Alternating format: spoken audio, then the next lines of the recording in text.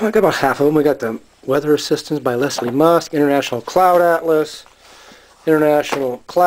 from 87 or 55. I'm getting both of them. Here's a book, Clouds by Alistair McAdie, 1918, member of International Cloud Committee and a bunch of other stuff.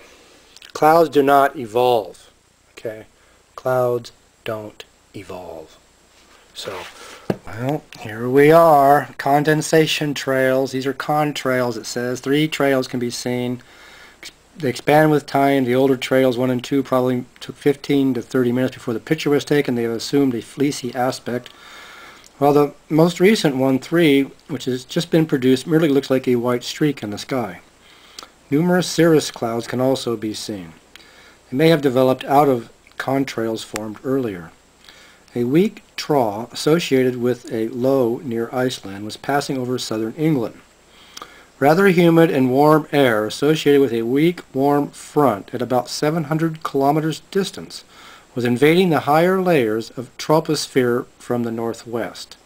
These are called special rare clouds in '56. The first jets were just showing up then. Everything was a prop until about 1950.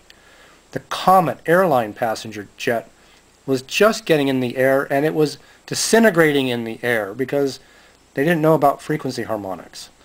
So I don't know what to make out of this. Did I say 1944? So how can that be? How can that be? All right, well, we're sharing this. Next page.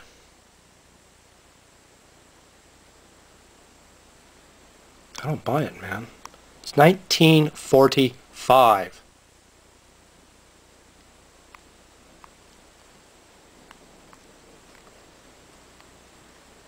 Let me read this. The sky is crossed in every direction by contrails at different ages. As they expand progressively, they form fluffy or fibrous clouds, and it is impossible to say with certainty whether there are also clouds of natural origin in the sky. Note the pendant swellings like inverted toadstools at 1-2, typical of recently formed contrails. From an anticyclone in the southwest, a strong ridge of high pressure extended over the area. In the higher layers, advection of warm and rather humid air was in progress from the north-northeast. The associated front was at about 250 kilometers west-northwest of Farnborough. It caused only light precipitation when it passed. This is Royal Air Force, Farnborough, North Hampshire, UK, 1 January 1945. That's the Grand Canyon. So now this is the 87 book. Exactly the same pictures. Okay? Look, I'm a conspiracy nut. I like Mel Gibson. This is bullshit. This is bullshit. Alright, I'm not going to get into it here. I'm posting this on YouTube.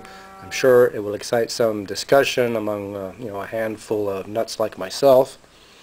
I'm not buying it. I'm not buying it. Furthermore, the date Alright, I'm not going to get into it here. I'm posting this on YouTube. I'm sure it will excite some discussion among a handful of nuts like myself. I'm not buying it. I'm not buying it. Furthermore, the date.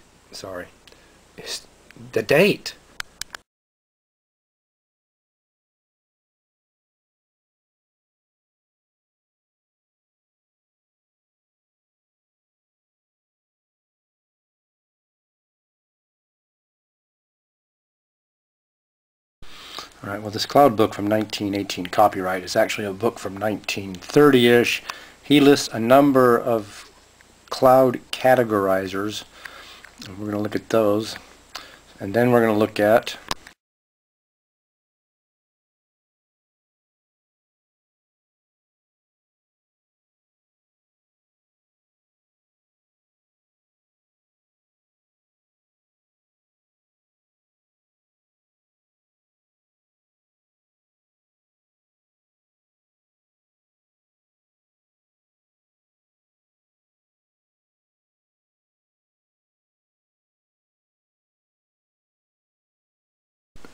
this Cloud Classification International System of Classification in 1938. There are no special cloud categories in 1938 or 1930, yet we have contrails in 1944. So there's about 100 photographs here. And there's some photographs you can look at in here that will verify that there is no classification for a contrail or any special cloud category like a contrail. So between 38 and 46 would seem to be when a contrail shows up.